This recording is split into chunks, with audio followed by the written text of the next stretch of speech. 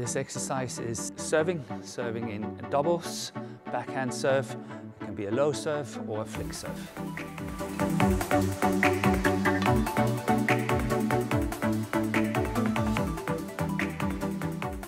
The most important in this serve is obviously your grip, and it's what we call a backhand grip with the thumb on the side here and playing the shot with the backhand grip. You're holding the shuttle with your thumb and your index finger, and it's holding so you've got the base towards yourself, and of course playing the shot like this.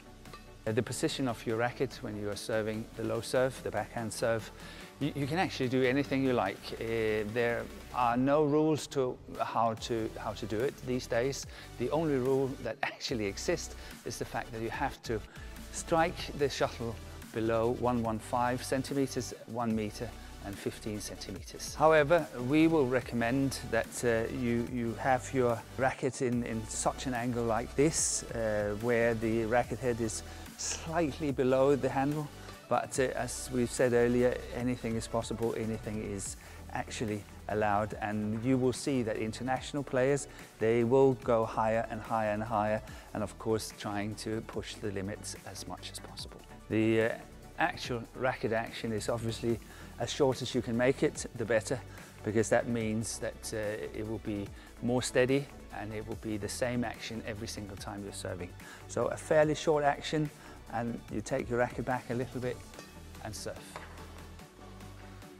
In terms of your racket action, when it comes to your flick serve, there are, in our book anyway, two options to do it. Obviously, you can take your racket a little bit further back.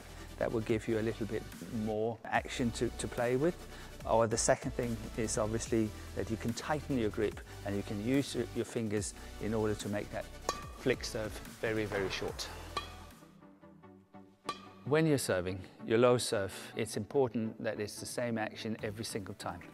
If you add on to that, it's also variation. It's either you're serving into the tee, you can serve it wide, you have the flick serve in the two deep corners as well. So options are many, but it have to be sort of the same action. And another thing that could be quite important is what kind of position is your opponent having as and when he or she is receiving, and what kind of grip is the opponent having, because that is also showing limitations perhaps to what sort of return of service coming back.